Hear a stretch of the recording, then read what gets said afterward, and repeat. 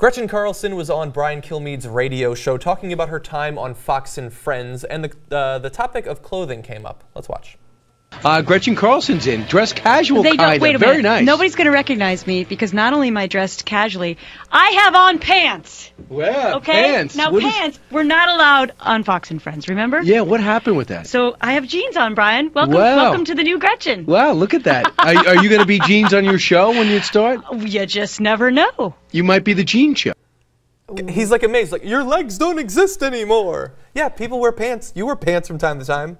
So a lot of people are like just reporting this as she says they weren't allowed to have pants. Obviously, she's joking. I don't think that there's any official policy against pants. There might be. But it is funny that I don't think she's ever worn pants. And certainly the girl on the 5 who sits on the end, I don't think she's ever worn pants. Kimberly Guilfoyle? Exactly, yeah. Yeah, so it seems like there might not be a policy, but they don't wear a lot of pants. She seems serious. I don't know. I might be. Really? Maybe I'm missing the joke. She sounded like she meant it. I don't know.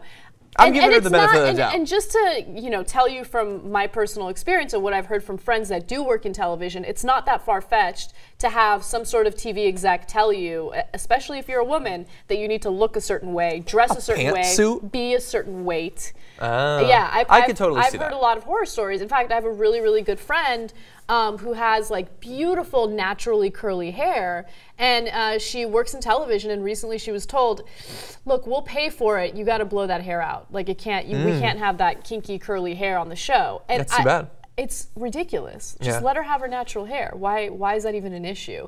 But they have a certain image that they want to push, and Fox and Friends definitely has some sort of policy. I mean, think about it. They're known for their sexy women and their sexy legs. And their sexy men. Not so much. I don't even know what the men look like, to be honest with you. Yeah, exactly. I think that it can be explained by her understanding that the Fox News audience and the Fox execs want to see a certain thing. And she also, look, she wants to do what she thinks is best for her career. She probably wants to feel sexy and look sexy, and so she probably knows that if she shows her legs, it'll do that. I had to do a little bit of research for this. Apparently, there are people online who are absolutely obsessed with her legs. There are these YouTube videos that are just cut together shots of her legs or upskirts.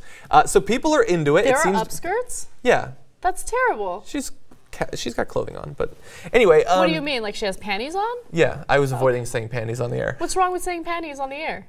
There's a clip of just you saying panties cut together now. But anyway, I think that it's just her doing what she thinks is best for her career. And to bring it back to TYT, I just wanted to respond to one controversy we had in the past.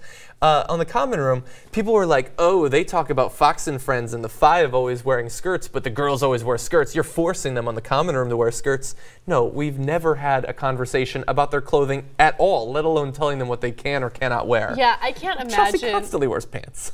I can't imagone anyone at TYT telling me what I can and can't wear. Can you imagine? It's never happened. You or Arena, or Kim even. What would happen?